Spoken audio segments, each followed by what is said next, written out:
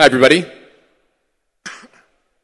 We're going to be talking about the incredibly exciting and existential topic of proof of reserves, the audit and accounting side of Bitcoin.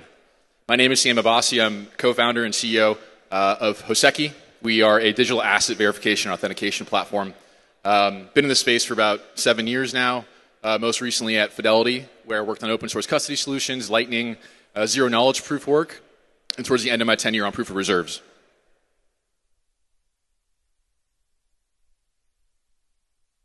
So at Hoseki, digital asset authentication and verification is our bread and butter. Our objective is to empower Bitcoiners to get loans, personal loans, car loans, mortgages, citizenship applications, really anything that can leverage their Bitcoin.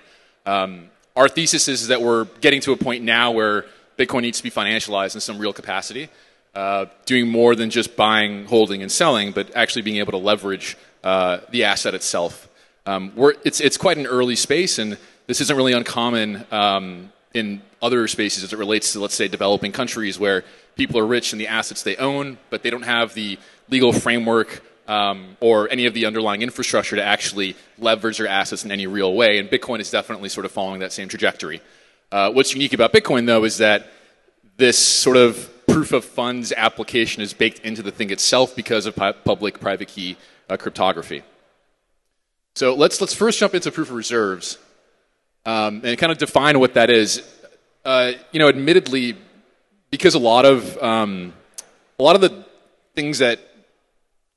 terms that we use in the space were defined by engineers early on, and so the business application of it might be a little bit more disconnected than it should be. A lot of people mean different things when they say proof of reserves. Some people mean the on-chain assets, some people mean the liabilities, and some people mean solvency, which ultimately is how we define proof of reserves. It's the proof of reserves, your on-chain assets, your liabilities, and if your assets are more than your liabilities, well, you're solvent. If they're equal, you're still solvent. If your liabilities are greater than your reserves or your assets, then you're insolvent. Now, the reserves side, the on-chain assets side, is very clean and easy. Bitcoin does that by definition. Auditing that, having transparency, having visuals on the ownership of those assets isn't really a technical challenge. The liabilities, however, there isn't any real way to solve the liability side of this equation. Ultimately, it's an exchange's or a custodian's books, and that data is being put into some sort of like either a blockchain or some kind of cryptographic tool. But that's really just cryptographic magic for the sense of cryptographic magic. You're still trusting the data that's being put into the process. So it's never going to be as clean as Bitcoin because Bitcoin is truth. So you're always relying on either an auditor, a traditional auditor, which the history of auditors isn't really as robust as you might think. But on the Bitcoin side, you don't have to worry about that at all. So we focus on the reserves. When I was at Fidelity, we did some work on liabilities, applying sort of zero knowledge proofs, making things as trustless as we could, but it's still not as clean as Bitcoin. So our argument is, if there is an exchange and a custodian that's holding customer funds, they should at least be able to attest to the on-chain assets and have real-time visibility with those assets. So this is an outdated chart, but even the fact that it's outdated, it's still unbelievable. This doesn't take into account FTX or Celsius, but these are the history of exchange hacks and compromises. Exchanges and custodians haven't really been the best players in the space for one reason or another, either for inadequate security apparatuses or for outright fraud. We've had a lot of money stolen and a lot of money lost throughout our history. The proof of reserves concept was first defined in 2011, 2012, and its application is rather slow, and the reason for that is because it's sort of a two-part process. One, customers need to demand it from their exchanges to become compliant with the proof of reserves regime. And secondly, the regulators would have to pretty much force them to do so because they don't really have any incentive otherwise. But just to give you a visual of really what the damage looks like when there isn't any transparency with the on-chain assets, this is it. To give you an example of what it would have looked like if FTX had a proof of reserves set up, we would have seen their Bitcoin holdings in real time. We would have also seen it deplete in real time. So it may not have, let's say, prevented the crash from happening, but it would have certainly mitigated it to a certain extent. Now, before I get into this, I just want to sort of explain why this process is so simple and so straightforward. a Bitcoin transaction, and forgive me if some of you know how this works, but this mental model helps some of the gray hairs in Fidelity. A Bitcoin transaction is a two-step process, and that two-step process is pretty much identical to a physical check. You write the check, you sign the check, which proves that you're authorizing funds to move, and then you actually take the check to the bank for the funds to move. You can have a signed check on your desk, but funds will not move if you don't take that second step. And the same thing applies to Bitcoin. You can pre-sign a transaction. You have a valid transaction. That's perfectly good. But unless you broadcast that transaction to the network, funds aren't going to move. So when we talk about proof of reserves, we're really just talking about that cryptographic guarantee, the cryptographic signatures you can get from Bitcoin by virtue of the fact that it uses public-private key cryptography, which isn't a Bitcoin-specific thing, but it certainly is a feature of the money itself. No one knows exactly how many dollars exist in the world with any actual sense of accuracy, and no one knows how much gold exists in the world either. They're estimates.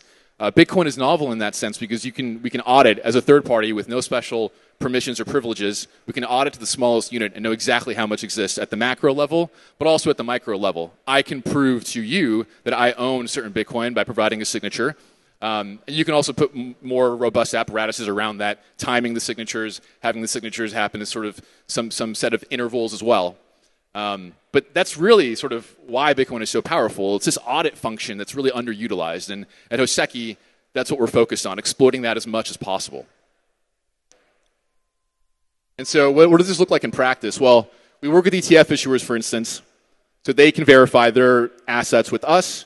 We represent that on our leaderboard of different ETF issuers and organizations. And this builds better trust, frankly. It's a good form factor for their investors to have some sense of assurance that, A, those funds exist, they're with a certain custodian, and the anomaly detection that comes along with this really builds for a much more robust ecosystem. So this is the Bitwise ETF, for example. We also made an announcement with MetaPlanet recently as well. Again, helping organizations be more transparent, especially public organizations, be more transparent with their on-chain funds is really critical. Some of the organizations we work with, for example, aren't comfortable sharing their addresses publicly. A lot of these Wall Street folks don't want to be mentioned in the same sentence as OFAC-sanctioned wallets. You avoid that by obfuscating some of the information and having us as this disinterested third party in between that does nothing else, doesn't do custody, we don't do loan origination, we simply verify the assets. So that's proof of reserves at the institutional level, at a high level. But something I've been really keen on is applying proof of reserves to an individual. So when I first got involved in Bitcoin, when I got sold on Bitcoin, I was told that I could be my own bank, but I quickly learned that there aren't many banking services. Chief amongst them is proving that I own my funds. So for example, I tried to get a mortgage, significant amount of Bitcoin, yet the lender, the mortgage broker, had no way to assess or verify my assets. They could do so with my traditional assets, my stocks, my bonds, my income. They're used to seeing those form factors, but there wasn't a clean and easy form factor on the Bitcoin side. Typically, you'd have to maybe move your funds to Coinbase and print out a statement, but these statements are also rather inconsistent. They're missing information that they would want to see. And so we realized very quickly the infrastructure for financializing Bitcoin, which is where we think the space is headed at this point, is still missing. And the most basic part is simply proving that I own these assets. You can verify them, and you can monitor them in perpetuity. The customers that we work with today are really interested, and they love this product because it gives them a much better understanding of their borrower profile. They're able to now have a more complete financial assessment of who their borrowers are, previously missing all the crypto data. But this better empowers them to build better products, build better services for this growing demographic. The number of Americans that own Bitcoin is now on par with the number of Americans that own stocks. So we're a growing demographic, and we're very attractive as well as the price appreciates over time. So ultimately, we have this sort of plaid-like widget that allows you to prove to any other counterparty, either a brokerage, let's say, to have a more consolidated view of your portfolio listings, or with the loan originator so they can monitor your assets in perpetuity. But it's a clean and easy API. This is designed to really sort of take a lot of the load off of these third-party integrators because we maintain all the integrations with the different exchanges, which change on a quarterly basis or so, or a 6-month basis. We manage all the Bitcoin wallet idiosyncrasies, and we make it very clean and easy to sort of understand and utilize. So if there's any organization who's interested in using Hoseki and becoming transparent with their on-chain funds, you can reach out to us. You can reach out to partnerships@hoseki.app or find us on Twitter @HosekiApp. We'd love to work with you. We'd love to sort of build better confidence for your borrowers, for your investors. So yeah, definitely reach out to us. Thank you.